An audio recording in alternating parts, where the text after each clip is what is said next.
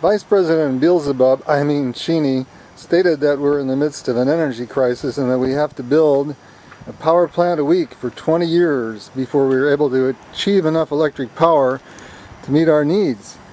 But if we're really in an energy crisis, let's think about why we aren't using solar power. The only time we're really short of electricity is during the summer daytime peak. The rest of the time, there's too much electricity. We turn off generators to warm start conditions, an expensive process that is also wasteful. So in the summertime, during the daytime, a solar system would be the way to generate power. It comes on automatically in the daytime and it goes off at nighttime when we don't need the power.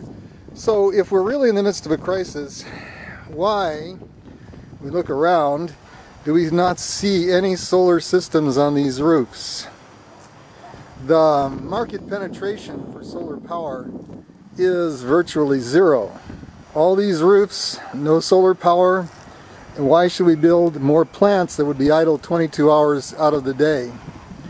Moreover, electric power is not going to make you any more gasoline. Gasoline is a different power source. It comes from petroleum.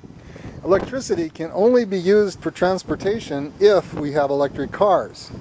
The question is, why don't you have the possibility of buying an electric car like this?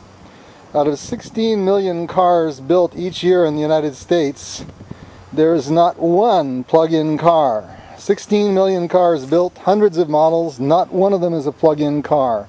Yet here is one that exists, that was built. They did exist, they do exist, they are possible. Why are we not building any?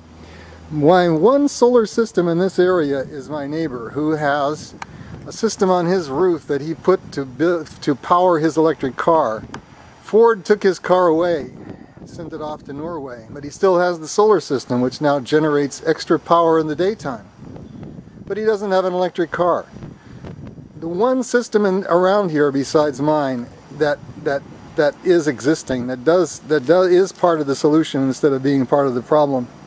Now, the question is, why don't we have solar systems on our roof and electric cars in our garage? Doesn't have a car to plug in to use that electricity.